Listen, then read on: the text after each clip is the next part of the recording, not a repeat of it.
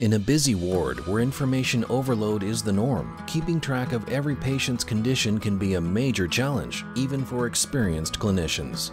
That's why Microstream developed the Integrated Pulmonary Index algorithm, IPI.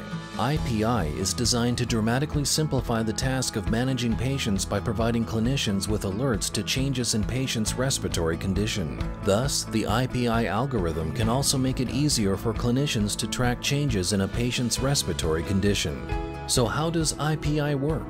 IPI is programmed to think like an experienced clinician.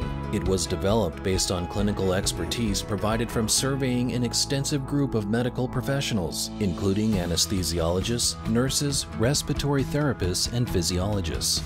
In real time, IPI is able to compute 4 parameters: end-tidal carbon dioxide, respiratory rate, pulse oximetry, and pulse rate simultaneously, and index the measurements into a single respiratory score for the patient.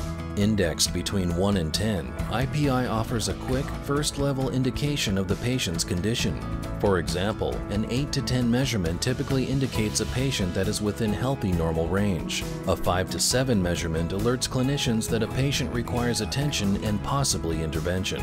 As the IPI score decreases into the 3 to 4 range, it alerts the clinician that intervention may be necessary, and an IPI 1 to 2 measurement indicates that immediate intervention is required.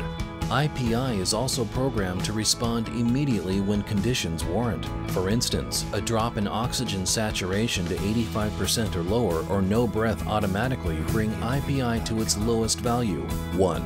To further assist clinicians in monitoring patients with evolving respiratory compromise, IPI trending is displayed, providing early indication that may not be indicated by the current value of any of these 4 parameters individually.